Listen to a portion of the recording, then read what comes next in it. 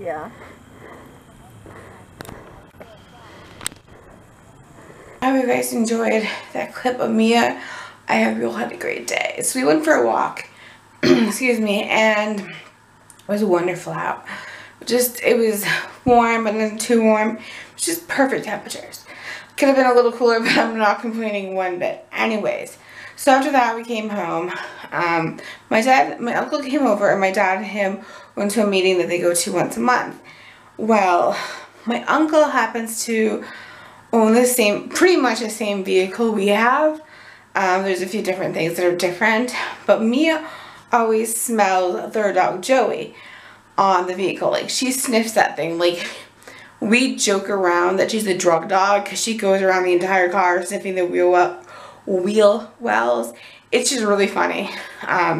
So anyways, well, then around a little bit before 8:30, sometimes they come home at 8:30, sometimes they're back at 9. So around 8:30, she was whining, so I pick her up, take her to the front door, because she's very much aware, like, when they come home, like, she'll warn you ahead of time. It's kind of crazy. So they weren't home. So it's one time I don't put her gentle lead on her just because. So I put her harness on her, and I took her out. We were walking around, up and down the driveway, up and down the street some, and she sniffed the lawn, you know, all the stuff dogs do. So, on and on and on.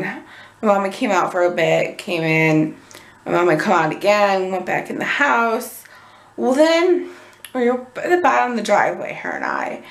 And she was kind of like looking around, and I looked at her, and I was like, Mia, do you want your dress on? She looked at me and turned around like, yes. So we came in the house, we put her dress on her, and she was like the happiest girl after. It was like the funniest thing ever. When I made the dress, I made a quote-unquote buttonhole. It's what it's called. But the D-ring on her harness fits, like, I made it so it fits right through there, and her tags fit through there, so it's perfect. So anyway, so she was in her harness and her dress.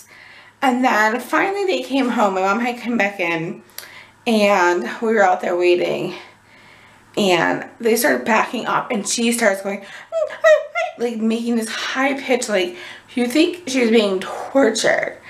And she was just the happiest dog to see her uncle and her dad. It's so funny. So it was really good. But yeah, it was a really good day. Got things done. Got a walk in, which is always nice, especially with this weather.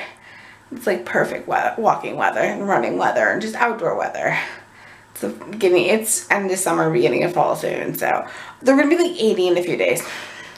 Okay, well, I do go to bed. I don't even know what time it is, but I can tell you I am tired. So I will see you guys tomorrow. So good night.